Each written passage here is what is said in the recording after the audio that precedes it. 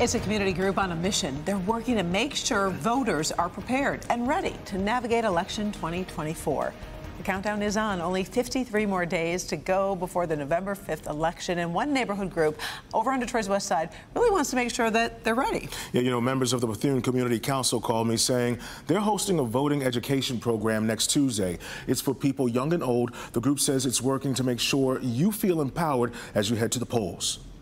With the election cycle heating up, this is a very critical election this year. Some Metro Detroiters want to make sure voters are proactive and prepared. People need to understand how to vote. Joyce Brooks and her friends say they're on a mission. They're hitting neighborhoods in Detroit's northwest side, letting residents know the Bethune Community Coalition is hosting a special voting program at Calvary United Methodist Church on Tuesday, September 17th. Our people have died and for us to have the right to vote.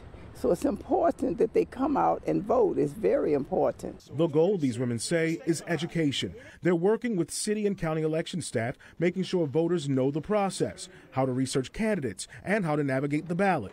We don't tell people who to vote for, but we want people to understand the vote.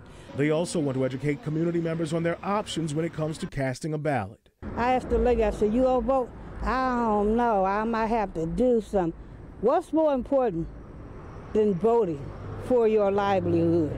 This group says it's determined to make sure as many community members as possible are prepared. You see, they've been doing this work for decades. So y'all long-time organizers. Yeah, and we're trying so hard to get younger people involved and motivated.